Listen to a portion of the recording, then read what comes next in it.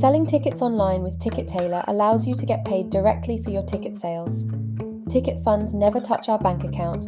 We transfer your ticket money to your online payment processing account, for example your Stripe, PayPal or Square account, directly after a ticket is purchased. Alternatively, you can opt to take payments offline, for example via bank transfer or cash on the door. Or you can use a combination of payment options to offer ticket buyers lots of choice.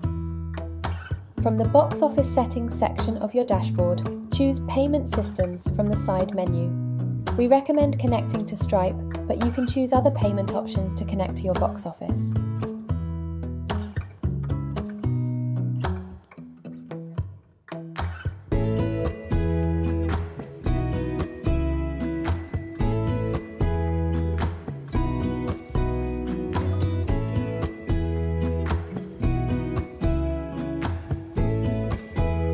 Click the button to connect your box office to the account where you'd like to receive payments for your tickets.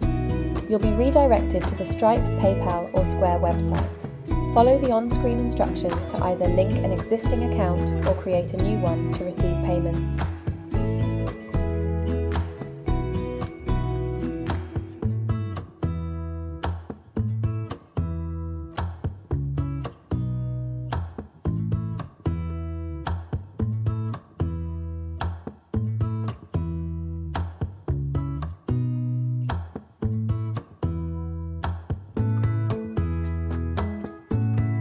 If you want to offer offline payments, for example cash payments or payments via bank transfer, click Create New Offline Payment Profile.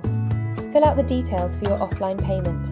The most important part is the payment instructions. These explain to ticket buyers how they should pay. If you want to restrict the amount collected via offline payments or set a time before your event when it's unavailable, for example to give you enough time to process the payments, use the option to set additional conditions for when this payment method is available. If a buyer chooses the offline payment method, they'll be shown the payment instructions you set and be asked to confirm that they'll follow them. You'll need to check you've been paid via this method.